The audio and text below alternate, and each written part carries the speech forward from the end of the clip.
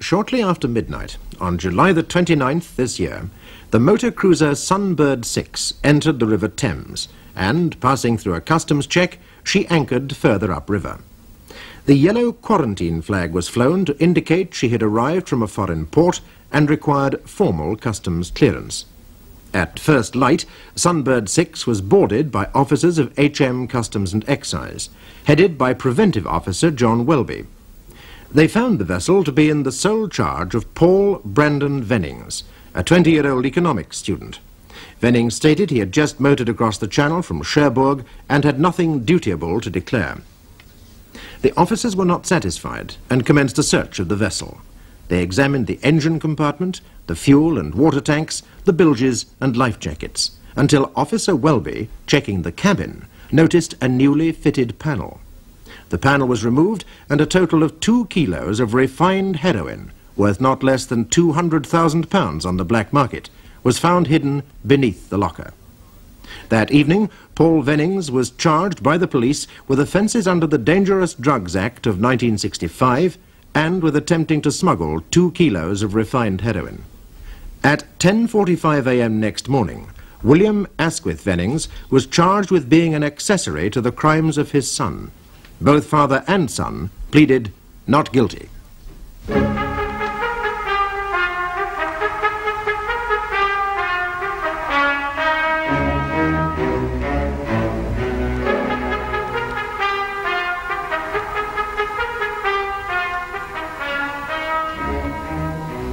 And so you searched the Sunbird 6? Yes, sir. We found a total of 2 kilos of refined heroin concealed between the port bulkheads. Not quite so fast as Mr. Welby. You found 2 plastic packages. Like those, please.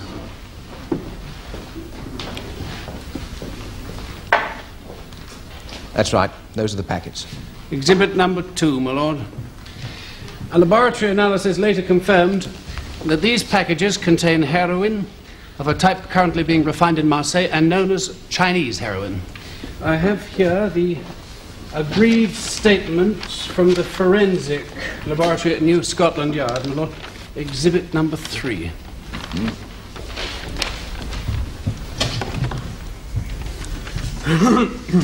Mr. Welby, I represent Mr. Paul Vennings in this case. I would like to ask you first of all about the circumstances of the arrival of the Sunbird 6 in the Thames River. Yes, sir. Did my client observe the correct procedures for the arrival of a vessel from a foreign port? He did, sir, yes. He was flying the Yellow Duster. The Yellow Duster? It's the international quarantine flag, sir. Oh, yes, okay. And he moored alongside. And so there was nothing furtive or suspicious about his behavior? No, sir. And when you discovered these packets of Chinese heroin, how would you describe the young man's reaction? Oh, sir, he was, surprised, I suppose, sir. Surprised? Your discovery came as a complete shock to him. Well, I wouldn't say that. Oh, Mr. Welby, either he was surprised at your discovery or he was not surprised. Either he knew the stuff was there, or as you have just implied, it was a complete surprise to him. He was surprised. Yes. But by that I don't mean to... Thank you, Mr. Welby. So the Sunbird 6 arrived in a perfectly routine manner without the slightest attempt to evade your inspection. And yet you turn up with a team of your fellow officers, and despite assurances that there is nothing dutiable on board, you are not satisfied, and you commence an exceedingly thorough search. Now, why was this, Mr. Welby? Is it what I believe is termed a snap search? No, sir. We had reason to suspect drug running. You had reason? What reason? We were acting on information received, sir. Oh, I see you were tipped off in advance. By whom were you tipped off? With respect, sir, I'm not at liberty to divulge that. Not at liberty? My client stands accused of the most serious charges, and you say that the officer rightly wishes to protect his informant. And my learned friend is surely aware of established precedent. Mr. Welby is under no obligation to reveal the identity. Quite so, Mr. Elliot. Thank you. Thank you, my lord. Well, I stand corrected, my lord. However, whilst accepting that you wish to preserve the anonymity of your informant, may we ask whether this mystery man, or woman, received payment for his services? No. or whether he was previously known to you or your officers. Well, I assume he was, since otherwise you would hardly be expected to act so thoroughly on his information. My lord. We'd act on information from a child, sir. We thought there was a chance of nailing a drug smuggler.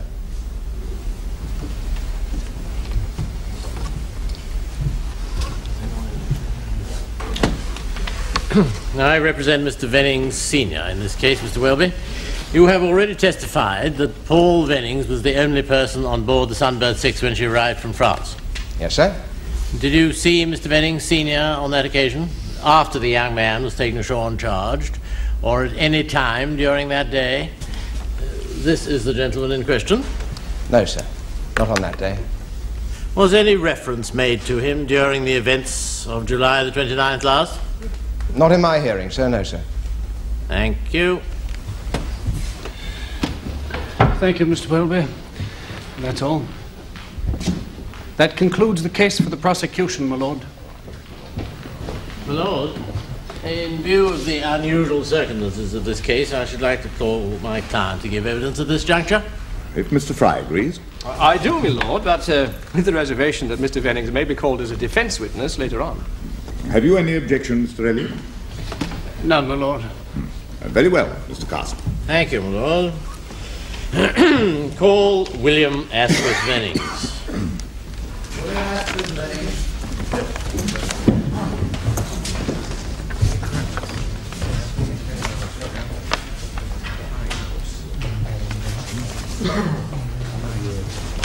What's your religion, please? Church of England. Will you take the book in your right hand and swear it? I swear by Almighty God that the evidence I shall give shall be the truth, the whole truth, and nothing but the truth. You are William Asquith Vennings of the Beeches, Belgrave Road, Fulchester. I am. Mr. Vennings, is the motor cruiser Sunbird 6 the property of the Gaines Finance Company? Yes. And are you chairman and managing director of that company? Yes, I am. Now, is it a fact that you had reserved the vessel for your own personal use during the month of July last? I had, yes. So that you were technically responsible to the company for the boat at the time of the alleged offence? Technically, I was, yes. Were you on board Sunbird 6 at any time on July the 29th last? No. Were you on board Sunbird 6 at any time during the crossings to and from Cherbourg, or whilst the boat was lying at Cherbourg? No. Where were you at all those times? Oh, very much on dry land, at home and at work. Was the boat taken to Cherbourg with your permission? Well, no. I mean, I'd no idea what the boy was up to. By the boy, I take it you refer to your son Paul. You are saying you were not responsible for this journey because it was undertaken without your permission. In these circumstances, no, my lord, I was Mr. not. Vennings, it is these circumstances I am attempting to clarify. Well, simply, I didn't know he was off in the boat at all. You didn't know? Do I understand you to be telling me that, in effect, your son had stolen the boat that weekend in June? Well, my lord, I wouldn't put it quite like that. And how would you put it, Mr. Vennings? Did you give him permission, or did you not? No, I didn't. Ah, then, but in effect, your son my lord, had please, stolen... I'm simply saying that Paul knew I wouldn't be using the boat during that week, so he took off in her, that's all.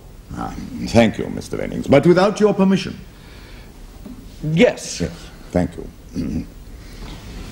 Now, Mr. Vitt. Would you excuse me for one moment, please?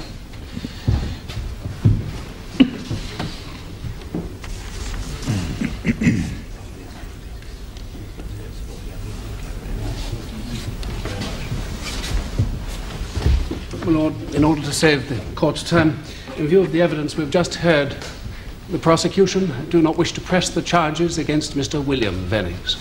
Quite so. Now, members of the jury, Mr. Elliot has indicated that the prosecution does not intend to press the charges against Mr. William Asquith Vennings. Accordingly, you will follow my directions and find him not guilty of the charges. You will please stand, Foreman, and say not guilty. Not guilty. Thank you. You may leave the box, Mr. Vennings. With your lordship's permission, I would like... One moment. Before you go, Mr. Vennings, you may be recalled later as a witness, so please hold yourself within the precincts of the court. And also, do not speak to any other witness on anything you have said or heard said during this case today? Very well, my lord. Thank you. You may leave the box. Thank you.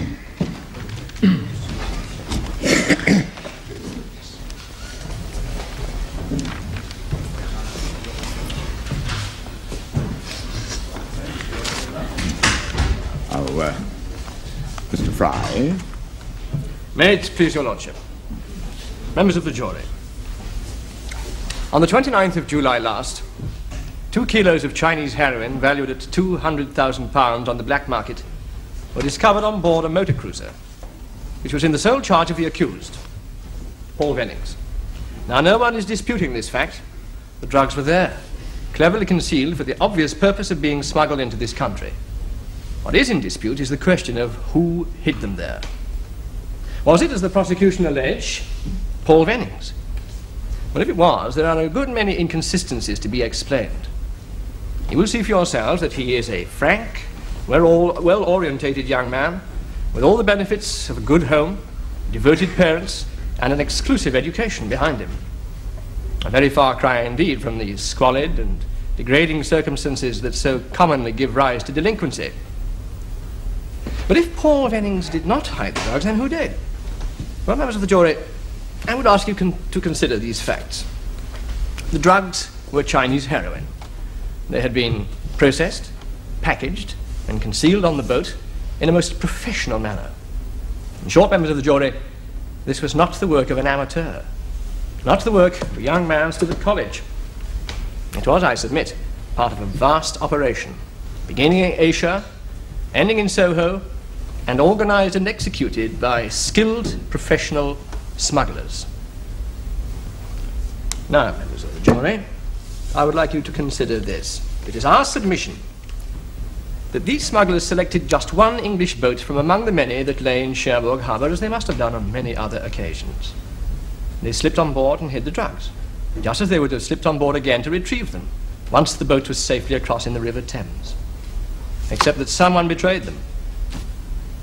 It was the presence of the drugs that was betrayed, members of the jury, not Paul Vennings.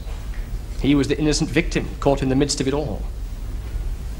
The criminal of today is organized, he's ruthless, and he does not take risks. He picks upon decent, unwitting citizens like Paul Vennings to take those risks for him.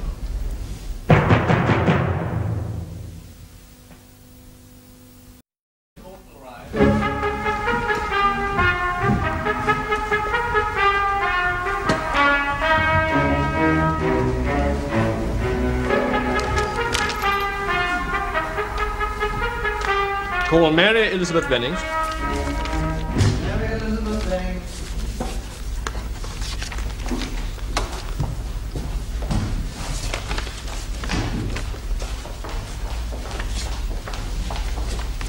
What is your religion, please? Oh, judgment. You take the book in your right hand and swear the oath.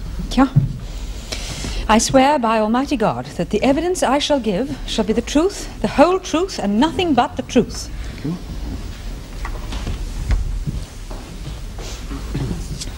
So, Mrs. Vennings, you're saying that the suggestion that your son was engaged in smuggling was wildly out of character? Oh, more. Much more. I mean, it's impossible.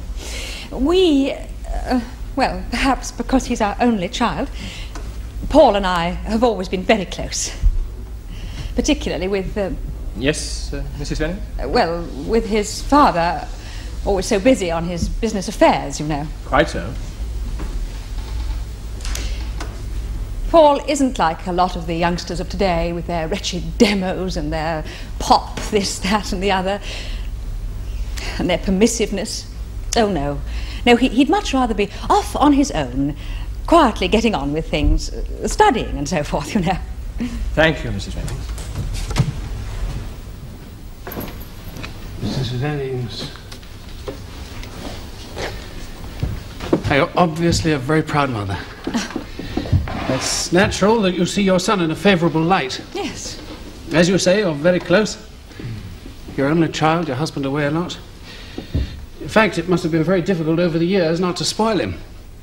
After all, there was never any shortage of money, whatever he wanted. Oh, we've always tried to give him a proper sense of money values. He's had a set allowance just like any other child. And his allowance, now he's at college? Oh, a moderate one, yes. Moderate compared with what you could afford to give him. Moderate compared with what some of them get. Has he asked for more? For a larger allowance? No. Well, what about a lump sum? And didn't he ask you recently for several £100? Money that would enable him to finance a trip, an overland trip to Asia during the summer vacation. Oh, yes, he asked. But you refused.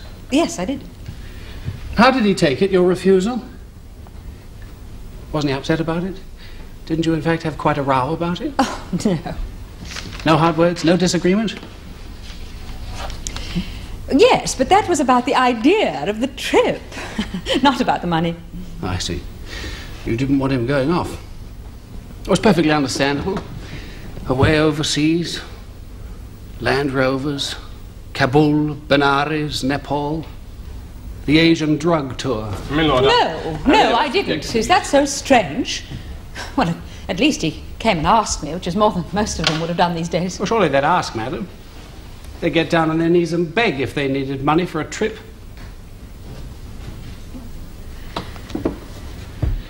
My learned friend has described the accused as a frank person.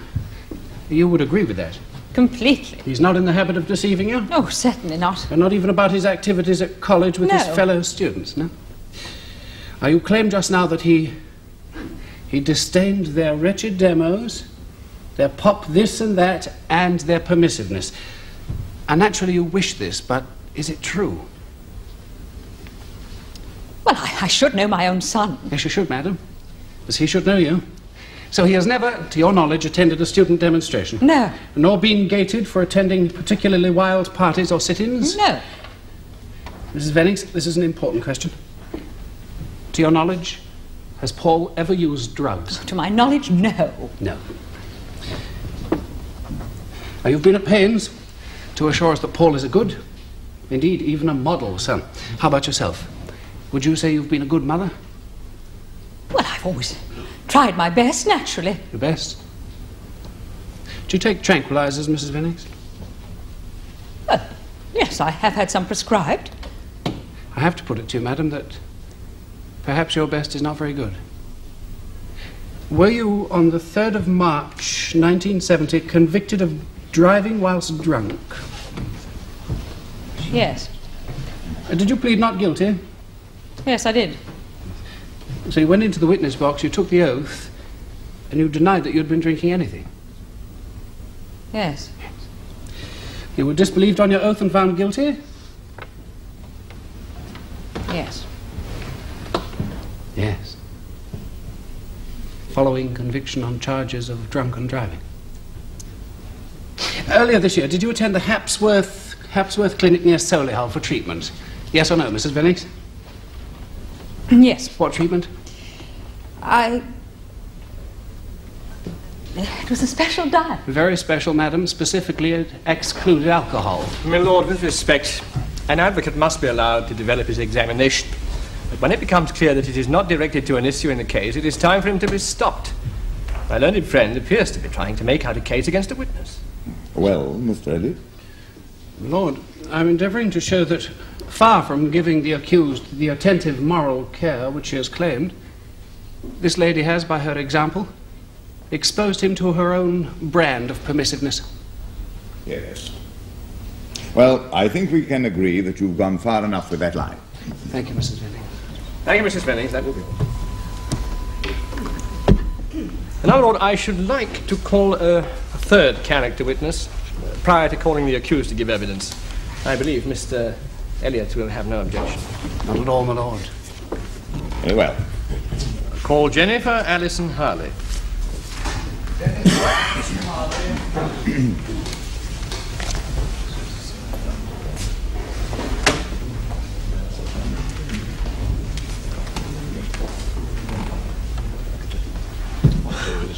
Church of England. You take the book in your right hand and swear with it. I swear by Almighty God that the evidence I shall give shall be the truth, the whole truth, and nothing but the truth. Thank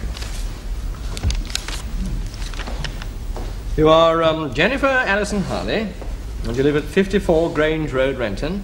Yes, You are 20 years of age, and you're a student at St. John's College, Renton. I am. Miss Harley, Were you a friend of the accused, Paul Vennings? I am. That is an engagement ring you're wearing, I believe. Yes, Paul and I were engaged last week. Congratulations. May we take this as an instance of your feelings towards his alleged crimes? My feelings? Well, you seem to me to be a sensible young woman. Hardly the type I would have thought to commit yourself to marrying a criminal faced with a potentially severe prison sentence. Paul's no criminal. Thank you, Miss Harley. How long is it since you first met Paul? About 7 or 8 months, I suppose. And during that time, have you had any reason Look, Mr. Fry, I'm sorry, but this isn't what it's about. If you don't mind, I will ask the questions, Miss Harley. I know Paul's innocent because I was there with him. Silence in court. Well, if I'm here to tell the truth... Miss Harley, in his statement to the police, the accused claimed to have been alone when in Cherbourg Harbour. Yes, sir. He said he wanted to keep me out of it, said there was no need. A chivalrous, if misguided, gesture. Yes, exactly. Well, Miss Harley, since you've taken it upon yourself to correct a misunderstanding implied in his words, perhaps you'll tell us why you feel this means that he's not guilty. Yes, sir. We had 4 days together over there, in Cherbourg, that is.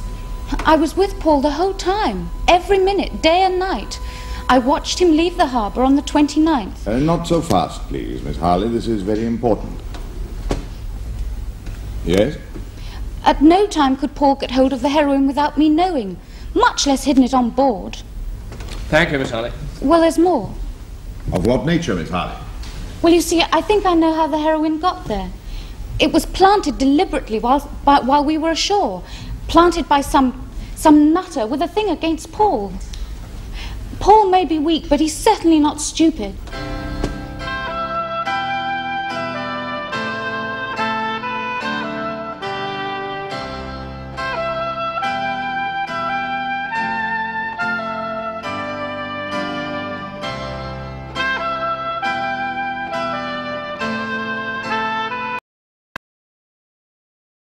In the case of the Queen versus Vennings, a 20-year-old economics student, Paul Vennings, has been accused of smuggling heroin in his father's motor cruiser, Sunbird 6.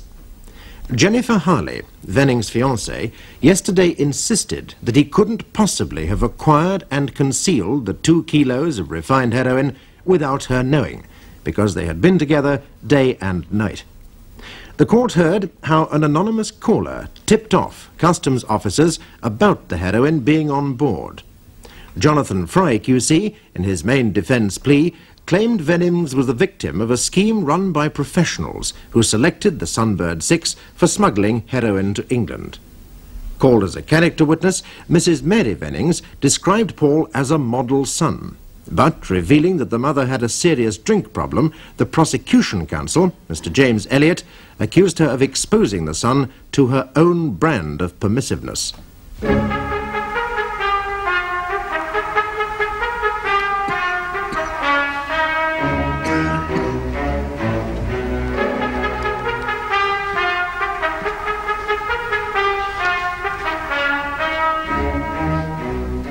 And would you agree with your wife that Paul is by way of being a model, son? Well, hardly that perfect. We've certainly done our best by him, of course. Your best? Well, to keep him trim, right-thinking and disciplined. If that's model by today's standards, well. Yes. May we infer then that you deplore the general drift of morality in the young? Indeed I do. Do you approve of stern penalties aimed at curbing drug abuse? Yes, I'd like to see the law a lot tougher than it is. Tougher? Even in the case of this young man whom you've sought to keep trim, right-thinking and disciplined? If he were found to be guilty, in that case, then naturally he should face the full punishment, naturally. I'm sure your son will appreciate that. Mr. Vennings, you're an astute and successful man of business. A success bought, no doubt, at much cost of time and effort. Oh, I suppose so, yes. A cost, too, to your domestic life? Oh, hardly. Oh, your wife in her evidence made no bones about the extent to which your work dominates your life. Yes, nevertheless, I've always tried. Tried? I put it to you, sir, that over the years you've grossly neglected your duties as a father. And I say that is grossly unfair, grossly. You would. But please tell the court who has briefed and is paying for the defence of your son. Well, my wife. Your wife. Who stood bail for your son, you or your wife? All right, my wife, who happens to have considerable private means of her own, but if she hadn't done it first, I should. Would you say? I wonder. I put it to you, sir, that this issue of who pays is indicative of your whole attitude. Mr. Vennings, do you like your son? Do I like? Yes, I also put it to you, sir, that you're totally out of sympathy with your son and his predicament in this court. What nonsense. And that's because you believe him to be guilty and you, as you put it, for full punishment. Oh, now look here, you're not allowed to say. It is for the jury to decide whether the accused is guilty or not. I stand properly corrected, my lord. Quite so. All done? Thank you, my lord. You may stand down, Mr. Vennings. Thank you, my lord. Now, with your lordship's permission, I'd like to call the accused Paul Brandon Vennings. Very well. Paul Brandon Vennings.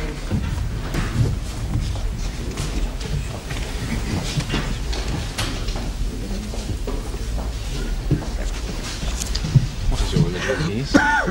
Church of England. You take the book in your right hand and swear the oath. I swear by Almighty God that the evidence I shall give shall be the truth, the whole truth, and nothing but the truth. Thank you. You are Paul Brandon Vennings. Yes. And you live at the Beaches, Belgrave Road, Fulchester. That's right. Now, Mr. Vennings, I would like to ask you about this Land Rover trip that you were planning to take to Asia. First of all, who did you intend to go with? A couple of friends of mine who were in the same year at college. And what was the purpose of the expedition? Our plan for the expedition was to study the social adjustments occurring in the peasant economies of Afghanistan, Kashmir, and the rural Punjab. Really? Doesn't sound like the grand Asian drug tour described by the prosecution. Lord, no. The trip, that is, it was a sort of extension of our course at St. John's. At the college? Whereas we've already heard from the witness, Miss Harley, you take your studies extremely seriously. Well, you are, in fact, the very opposite of the demo-prone, hot-head student radical which the prosecution has tried to insinuate. Well, they're in the minority at St. John's anyway. Indeed. Now, Mr. Vennings, it has been established that your fiancée, Miss Harley, was in fact on board the Sunbird 6 with you on the dates of the 25th, 26th, 27th and 28th of July. Have you anything to say to the court about this? Your Lordship, I would like to apologise to the court for what I now see as a rash and misguided action. Miss Harley was with me, and I should have said so in my deposition to the magistrates. Rash indeed, young man. Perjury, in fact. Yes, sir. My lord, the defence has endeavoured to suggest the motive of chivalry here. Whether or not this is so is still open to question. It is indeed, Mr. Elliot. Thank you, my lord. Mr. Fry. Thank you, my lord. Now, Mr. Vennings, why did you take the Sunbird 6 to Cherbourg in July? I wanted to take Jenny. She'd never been across the channel in a small boat before. I see. Now, you took her across, but she did not make the return journey. Why was this? Well, she was seasick on the way out. The forecast was dodgy for the 29th, so I thought it best to get her to fly back. Yes. Naturally. And is this why, having motored across to Cherbourg on the 25th of July, you kept the boat in the harbour until the morning of the 29th? Well, there was also the engine. Well, you had mechanical trouble? Yes, the gearbox was sticking. She'd lost reverse. I see. So the Sunbird was laid up for repairs? Yes. Well, we could still live on board, but we didn't actually use her until, well, actually it was the day before, the 28th. We took her out for a short test run. These repairs, were they all done by the same firm? Yes, by Commiers, the local marine engineers. Commiers. So you and Miss Harley were living on board the Sunbird 6, but did you go ashore on any occasion? Yes. Leaving only the Commiers mechanics working on board? Well, the harbour master's office looked after the keys. While we weren't there, that is. I see. So there were occasions when the Sunbird 6 was unoccupied and even unlocked while she was in Cherbourg Harbour? Yes, occasionally. Oh, well, thank you, Mr. Vennings.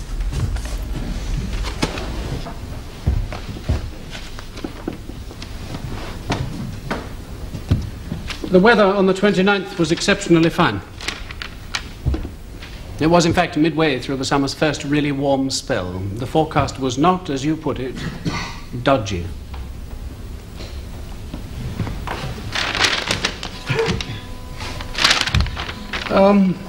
Your reason for not taking Miss Harley with you, could it be that in this instance your chivalrous concern for her was nothing to do with seasickness on a virtually becalmed English channel, but rather the risk of getting caught smuggling drugs?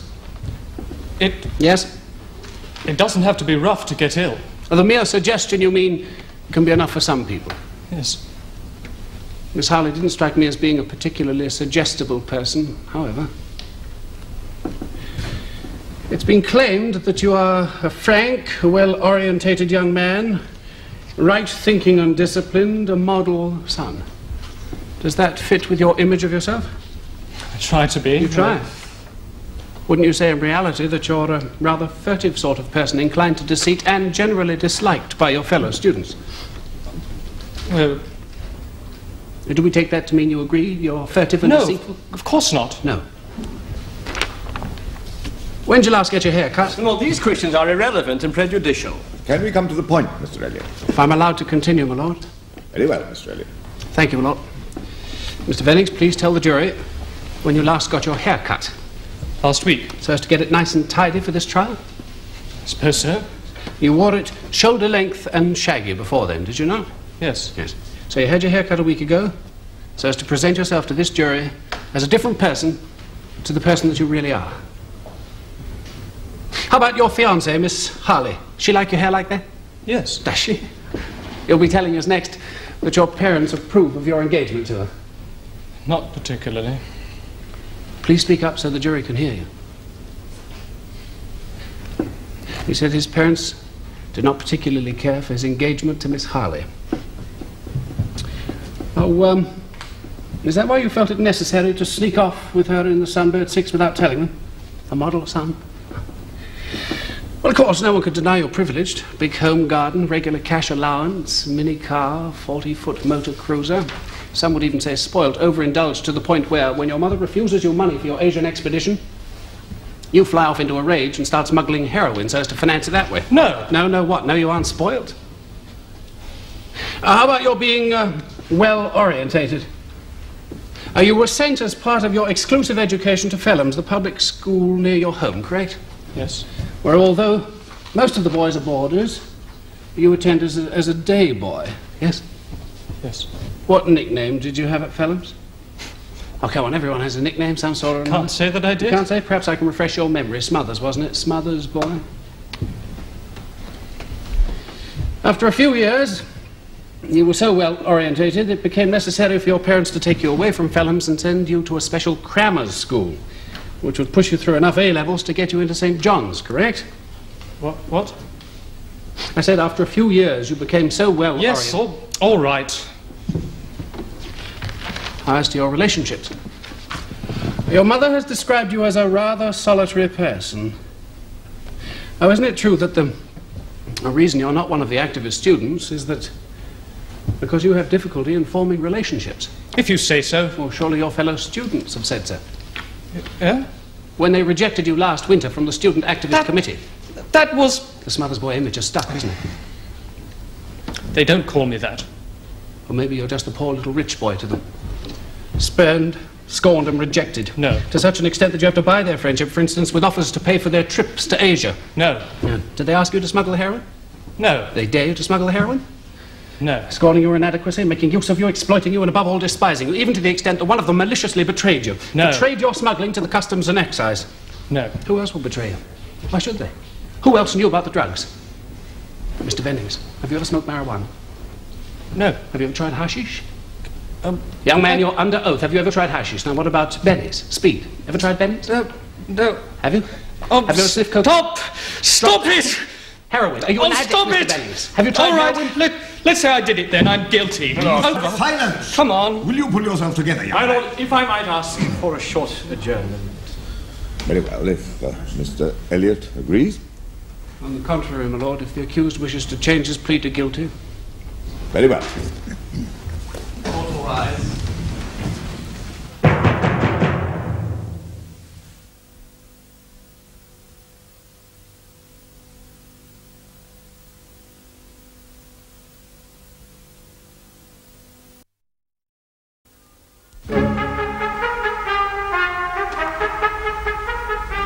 My lord, there is of course no question of a change of plea. My client was quite simply overwrought. He's a young man, barely out of his teens, faced with the most serious criminal charges, distressed and frightened. No one has suggested that he's the brash, self-assured type of youngster. On the contrary, he's at most difficult testing age when he will be exceptional indeed not to feel insecure and deeply sensitive to the kind of vicious criticism to which my learned friend has subjected him. My lord, time for speeches is later. Quite so. Suffice it to say that Vennings is still pleading not guilty, Mr. Fry. Thank you. If your lordship will excuse me for a moment.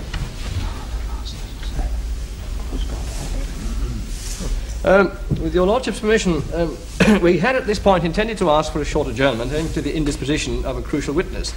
But it seems that we have at last managed to secure his presence, and so with your permission, I would like to call Epel Gaspard. Very well.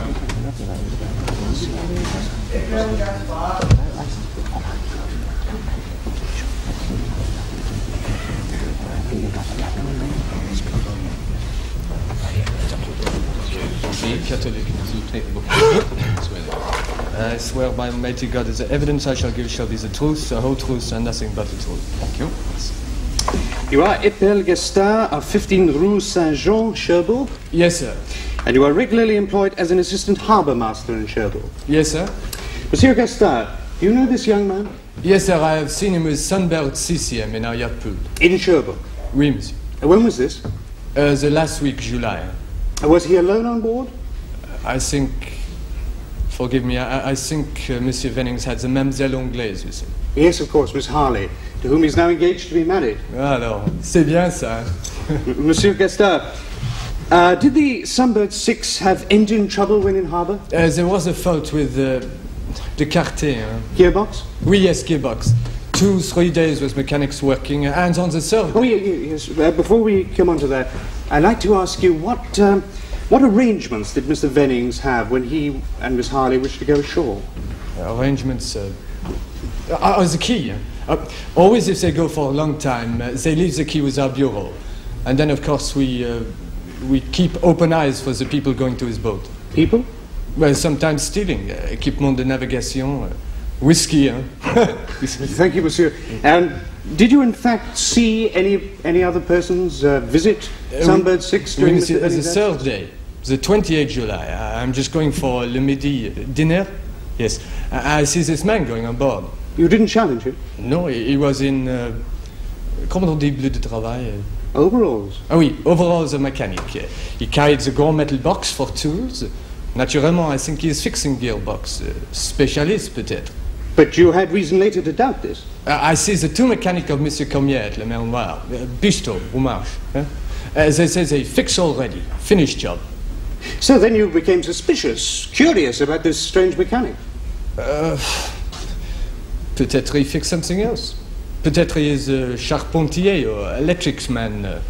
Eh bien, I said to myself, I will check. I will be sure. But after the dinner, the man, he is gone. And Monsieur Paul is already back with the mademoiselle. They are making no outrage, no fuss. Nothing is stolen, alors I keep it shut. When did you open it again? Last month. There's coming the English detective. He asks questions, I remember. I tell how it passes with this man on 28th July. So this man who went on board, now he was alone? Oui, monsieur. And he carried a large toolbox? So long, And you're certain it was the Sunbird 6 he boarded and that you saw no one else on board? Absolument. Thank you, monsieur. Monsieur.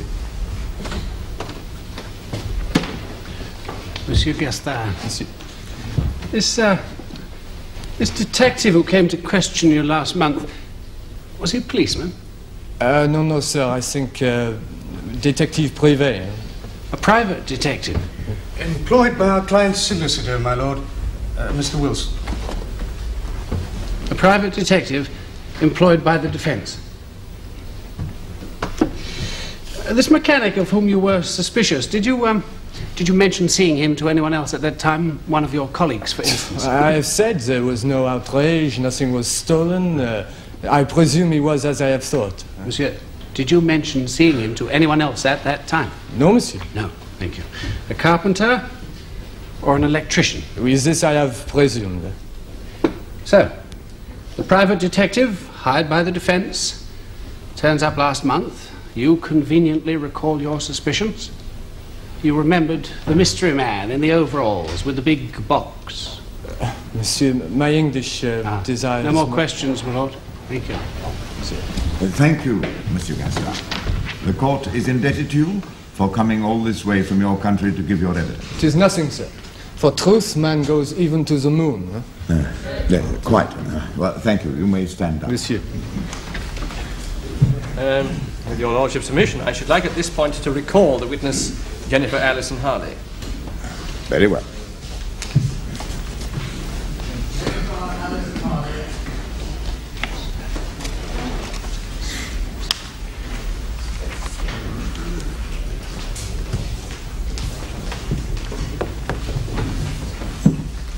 You will remember you are still under oath, Miss Harley. Yes. Miss Harley, I would like to ask you about the activities you went through on the day of 28th July last. Now, would you try to recall them for us as accurately as possible? Yes, sir. That was the morning we went to Saint-Vaast-le-Hogue, a fishing place roughly east of Cherbourg. We caught the early bus back about midday to Cherbourg. And what time did you get back to the boat? About 1-ish, 1:30. Was there anybody working on the boat when you got there? We half expected them still be there, but they had finished and gone. By they, who do you mean? The two engineers who'd been fixing the engine. And you're absolutely sure there was no one else about? Absolutely. And then, as I say, we took the boat out for a test run. Thank you, Miss Harley. This test run, Miss Harley, how long was it? About an hour or so. About an hour or so?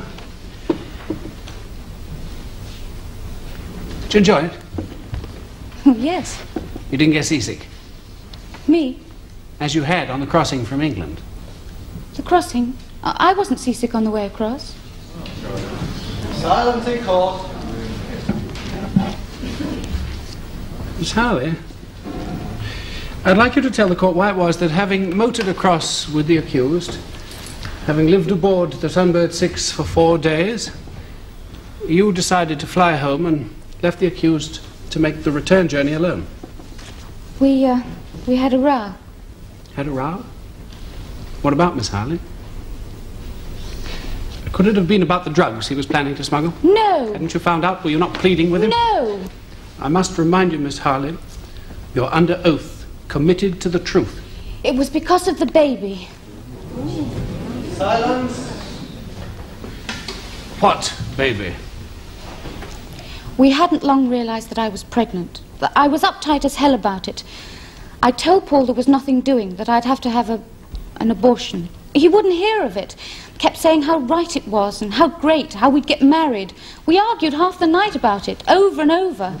And then finally on the 29th, I took off. Thank you. Excuse me, are you pregnant now? Does that mean yes? Yes. Thank you. No more questions, Mark. Witness may stand down. That, my lord, concludes the case for the defence. My lord, there are further matters I wish to put to the accused, and accordingly I ask for him to be recalled. Yes, Mr. Elliot. I also like to be sure that all available evidence is before the court. Of course. But perhaps you will put your application in the morning. I will decide then. Court will rise.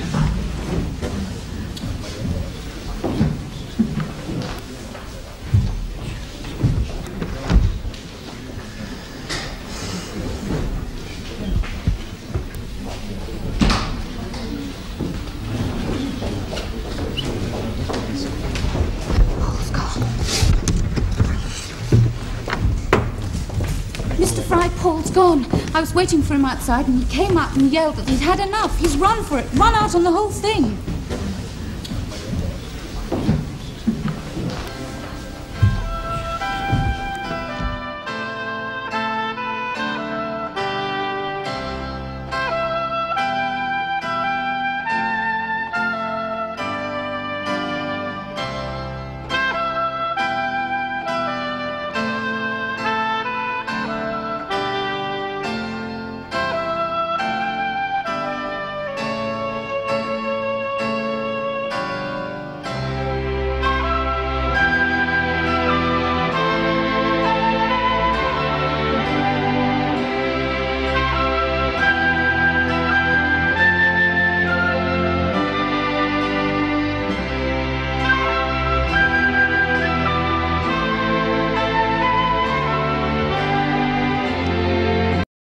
Paul Vennings, the 20-year-old student, accused of smuggling 2 kilos of refined heroin worth £200,000 on the black market in the motor cruiser Sunbird 6, may have jumped his bail at the end of the trial's second day. Under cross-examination, Vennings had broken down in the witness box. Described by the prosecution as furtive, inadequate, deceitful and disliked by his fellow students, the accused decided to change his plea to guilty. After an adjournment, however, this was retracted. The assistant harbour master from Cherbourg was called to testify about a mysterious mechanic seen boarding the Sunbird 6, a man whom the defence claim must have been responsible for planting the heroin. Recalled for re-examination, Vennings' fiancée, Miss Jennifer Harley, admitted she and the accused had a row on their last day together in Cherbourg over the discovery that she was pregnant. Her evidence, coming at the end of the day's hearing, visibly distressed the accused. But whether he will in fact reappear to face the charges of drug smuggling remains to be seen.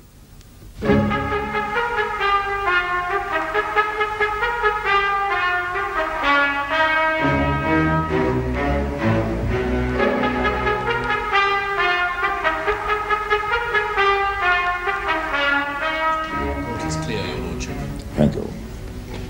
Mr. Elliot, will you please proceed? Lord, in view of the fact that the defendant is not present, may I ask for a warrant for his arrest? Perhaps your lordship might feel it appropriate to hear from the parents and Miss Harley, as I understand they have something to say that is material as to the whereabouts of the accused. Very well. Call the parents and Miss Harley.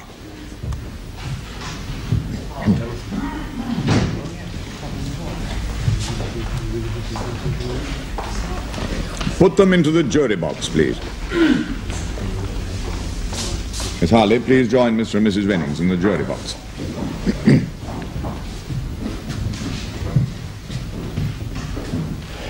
And now then, I realize that the police have been questioning you on where your son might have gone to. But it might be helpful to the court to know why he has gone. You understand? Yes, my lord. But perhaps we can start with you, Mr. Vennings. Yes. Don't stand up. It's all perfectly informal. Now, what do you think about it? Well... You may speak in perfect confidence, without prejudice. There is no record being set down. I see. Well, my lord, the fact is that... Well, Paul has done something of this nature once or twice before. Now, when was that? Well, for example, he ran away from Milton Hall, didn't he? That's his crammers, just before his A-level exams. He just lost his nerve, I suppose. He couldn't face it. You think this might be a similar sort of reaction? Well, presumably. He, yes, Mrs. Vennings? He's always tended to be rather highly strung, your worship. Nervous, you know. And then, when he started taking these pills at college... Pills? Yes, Bennies or something, I think they called them. Anyway, they made him very excitable, and then sometimes he'd be very depressed. Are you suggesting that he may be under the influence of these drugs yesterday in this court? I don't know. Maybe. He's been terribly upset about the whole trial. Well, naturally, he would be. Do you agree with that, Miss Harley? No, sir. He kicked Benzedrine months ago, no thanks to her. And what's that supposed to mean? Mr. Vennings, if you don't that know... That will be enough, young lady. I'm sorry, sir, but if Paul's in a mess, it's because of them. My God, you say that. Your morals Will you kindly sit down, Mr. Vennings? And you too, Miss Harley. Now, Miss Harley, would you care to tell us why you think he's gone away? He couldn't take any more. He'd had it. The whole thing got on top of him. I understand that he spoke to you yesterday, immediately the court had adjourned. What did he say? Just that, really, that he'd had it. Nothing more? Well, he was all screwed up, in a state. He said nothing, for example, about betrayal. About? Well, watching him yesterday in court, he seemed deeply shocked when you suggested that some personal enemy might have planted the drugs. Yes. And then again, when the officer gave the evidence about an informant, a tip-off. Yes, I knew about that. You knew about the informant? How could you have known? You were not in court when the evidence was given. How could you know? Well, you see, what I meant The was... truth, please, Miss Harley. It was all a damn silly coincidence. It must have been. All right, so it was me who shocked him. Speak up, please, Miss Harley. You're telling us that it was you who informed against him? Yes, but... You knew that he was smuggling drugs? No, he wasn't. The heroin must have been put there by someone else. But I knew Paul was carrying. Carrying? I knew he had a couple of dozen joints with him, marijuana cigarettes. I was with him when he bought them in Cherbourg. That's what we had the row about. You see, he was on just about everything when I first met him, well and truly hooked. So anyway, I helped him. I got him to kick it. He was clean. At least I thought so, until this thing about the pot in Cherbourg. And it was over this that you had the row? With the pregnancy. I told him it was stupid. I told him over and over. If he couldn't keep his word about jacking in pot, what hope was there in a future? And then what happened? He wouldn't agree. Kept saying pot was harmless enough, and what the hell? So I went. I stormed off to Paris and caught a flight home. Then when I got back, all I could think of was I had to stop him. Somehow, someone had to. So I got this crazy idea that if Paul was caught with just a few joints like that, maybe it'd make him see sense, get his priorities sorted, force things, you know. I love him. I'm carrying his child. You must see how I felt, why I did it, why I cared enough to do it. That's why he's gone. He knows. He knows I shopped him. Just one question, Miss Harley. You say you knew he had 24 marijuana cigarettes. If that were so, why were they not also discovered during the extremely thorough Customs and Excise search? I asked him about that too, sir. He said that after I went, he got to thinking. He realized because of me he'd have to kick it. So he dumped them over the side on the way back. And now, because of me... Young lady, you have told me all this in confidence, and I realize you may wish it to remain a confidence. However, I must urge you to go back into the witness box and tell the jury what you have told me. I'm sure that your lawyers, your fiancé's lawyers, will give you the same advice. Oh, I know. Not easy to confess the betrayal of your fiancé, whatever the circumstances. But you see, his running away like this has gravely prejudiced his defense. And I feel that if you go into the box and repeat in evidence exactly what you have told me, it may help him. All right? Mr. Fry.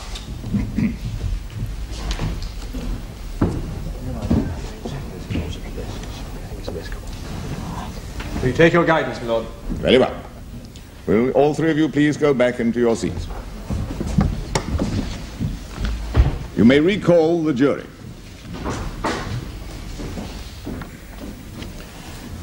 Members of the jury, I have to inform you that the accused, Paul Vennings, has absented himself, and no one knows his real reason for doing so.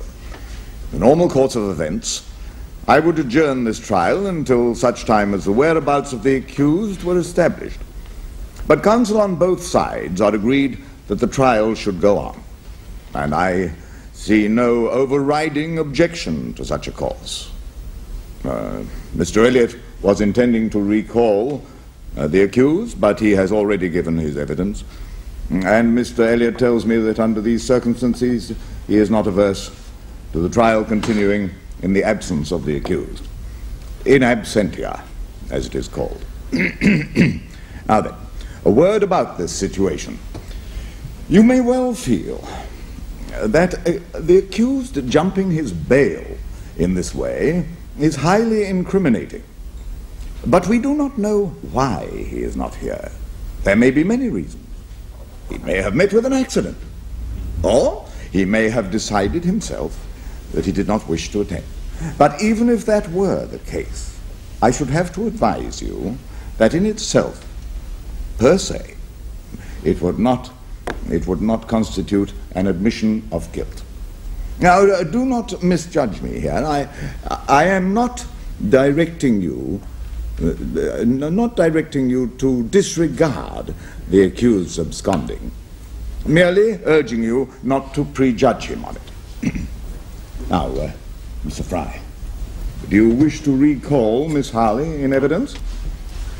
So afterwards, when I saw Paul on remand in Brixton, naturally I asked him why they hadn't found the pot as well. He said he'd dumped them over the side.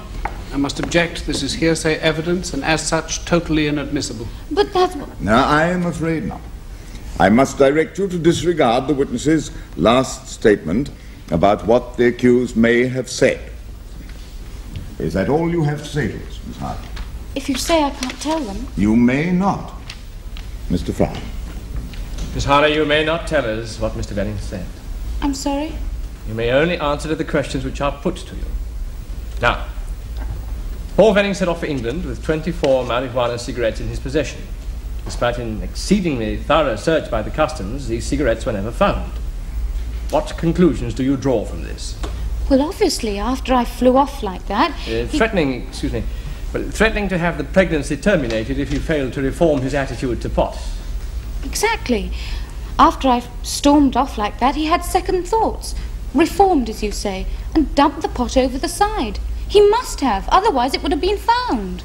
And by this same token, if he'd known about the 2 packets of Chinese heroin, would he have dumped that over the side also? Exactly, but I told you he couldn't have known. Precisely. Thank you, Miss Harley.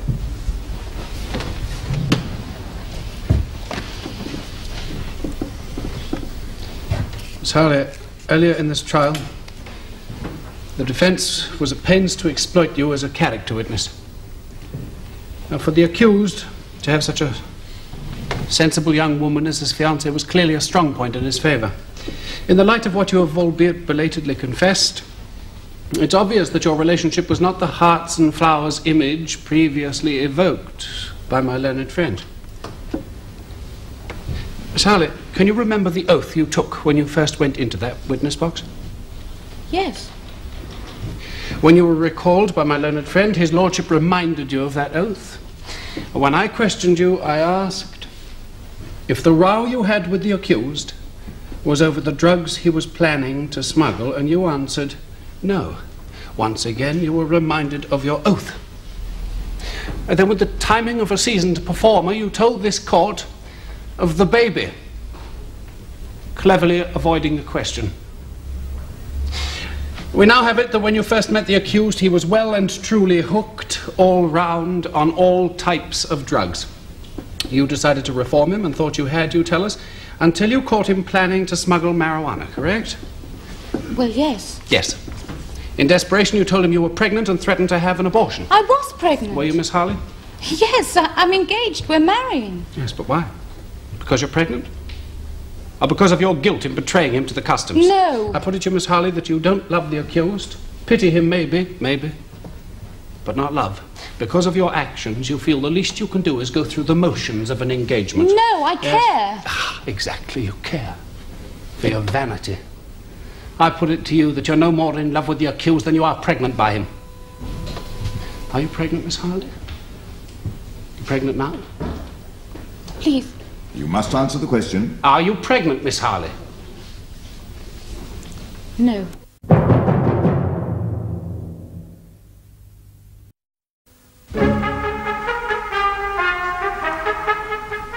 Do you wish for an adjournment before closing? No, my lord. Members of the jury. The 2 packages before you have passed through many hands, cultures, and even continents. And sold on the streets of England, that heroin is worth £200,000. The evidence in this trial has been almost as circuitous as the history behind those packages.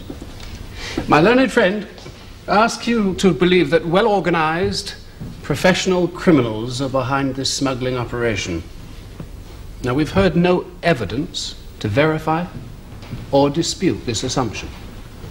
He has also stated that professionals take no risks. A naive thought. As to the idea that these alleged professionals would at random select a boat, risk discovery, whilst preparing an elaborate hiding place for the heroin, and then sit back and watch this vessel sail off to any of a dozen ports, possibly the next day or the next week. Well, ladies and gentlemen, with the risks and profits involved, professionals are not so careless. The cannabis is easily purchased in England. 2 dozen cigarettes would weigh approximately half an ounce. Cost, a mere £6. Now, surely, if one was going to the trouble of smuggling marijuana, one would buy half a pound or a pound of it. And I would also submit that marijuana is always sold in its raw state. Not even in the bistros of Cherbourg can you purchase ready-rolled packets of marijuana cigarettes. I put it to you that in attempting to cure the accused of his addiction to drugs, Miss Harley sought to teach him a lesson by informing the authorities that he was carrying marijuana. And when she realized that he was smuggling heroin instead, she felt guilty for her betrayal. And to ease her conscience, she's done everything possible to persuade you of his innocence. In closing, I would add that criminals regularly solicit newcomers.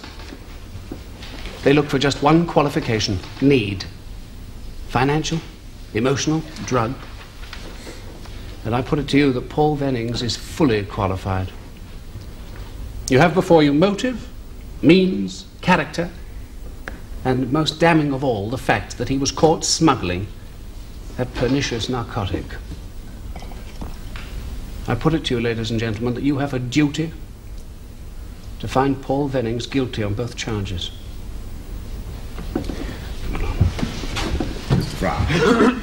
May it please your lordship, members of the jury, the prosecution have endeavoured to persuade us that Paul Vennings is guilty of knowingly possessing and smuggling heroin. In this intention they have failed, for the simple reason that they have no proof. No proof at all. In the absence of any proof, they have endeavoured, by blackening his character and that of his parents, to persuade us of his moral inadequacy, perhaps in the hope that if they throw enough mud, some of it will stick. And this is their entire case. What facts have they placed before us? Only that he went to France in a boat and came back again. On his return, the boat was inspected by the customs authorities, and they found some drugs on board. Now, I would remind you, members of the jury, that he made no attempt whatever to evade or resist this search. On the contrary, he cooperated with them as much as anyone could. Now, I ask you, members of the jury, what man knowingly in possession of £200,000 worth of illicit drugs would calmly sit in his boat and wait for them to be found by the very people who could do him the greatest harm? Is that the action of a guilty man? Some of you may feel that the sudden decision of the accused not to attend this court was indicative of guilt. But was it? Was it even a clear-cut decision? Or was it, as his lordship has indicated it might be, a blind impulse, a sudden reaction of a young, vulnerable person taunted beyond endurance and unable to hide his pain? And I would remind you that he will not escape your verdict by running away. You will give your verdict, and when he's found, he will have to answer to it. Now, my friend has consumed a great deal of time and energy in cross-examining the fiancée of the accused. But to what end? I suggest that we waste no more time in speculating about her motives for attending this court, and give our minds instead to the business we are here to decide, which is whether Paul Vennings is guilty of the charges that have been laid against him. Now, I ask you, do you believe that the young man who fled this court in tears would ever summon the nerve to sail up the Thames with a small fortune in heroin on his boat? No, members of the jury, it simply will not do. We are dealing here with a boy. A spoiled and headstrong boy, perhaps, but a boy. A raw individual who could never hope to survive in the world of organized crime. It is the case for the defense that he was an innocent tool used by professional criminals entirely without his knowledge.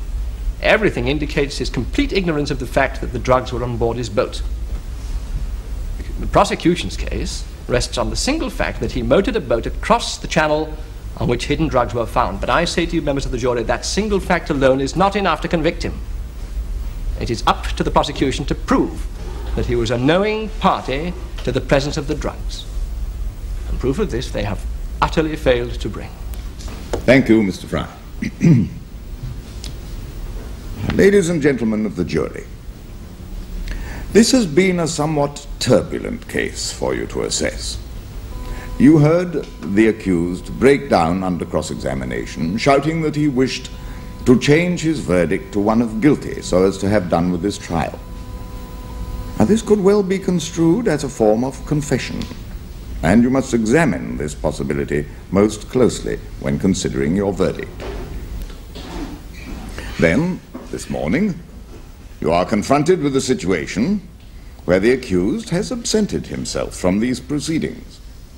I urged you earlier not to prejudge him on that action, and I see no reason to change that advice to you at this stage. Members of the jury, have you reached a verdict on which at least 10 of you are agreed? We have, sir. On the charge of unauthorized possession of drugs, do you find the accused guilty or not guilty? Guilty. Is that the verdict of you all, or by a majority? By a majority. And what is that majority, please? 10-2. Thank you. On the second charge of improper importation of goods, do you find the accused guilty or not guilty? Guilty. And is that the verdict of you all, or by a majority? By a majority. And what is the majority, please? 10-2. Thank you very much indeed. Thank you. Well, Lord, I hesitate to make a rather unusual request, but in the circumstances... Not every day we have an absentia verdict, Mr. Quite Fry. so, Lord. Now, what is it you wish to say? There has been a development which I would be obliged if your lordship would consider in terms of mitigation. It appears that during the juror's withdrawal, the accused telephoned his solicitor's office. He spoke to the senior partner, Mr. Clarkson. He was in a disturbed state and rang off before any clear instructions could be given to him, but there seems to be a strong possibility that he intends to give himself up to the police. Possibility, you say? But it seems that he was anxious, frightened that if he gave himself up, the police might claim that he'd been apprehended. So he wishes to liaise with his lawyers first, is that it? I take that to be the case, my lord. Yes. Well, you're right, Mr. Fry. It could be a factor of mitigation. Could be. Very well. I will delay pronouncing sentence for 24 hours until this time tomorrow. And let us hope that the young man has come to his senses by then and is present to hear me. Paul Brandon Vennings, you have been found guilty of most serious crimes. Fortunately, you have had the sense to surrender yourself to the consequence of this verdict. Otherwise, I should have pronounced a correspondingly more serious sentence. As it is, I must sentence you to 5 years in prison. Take him down.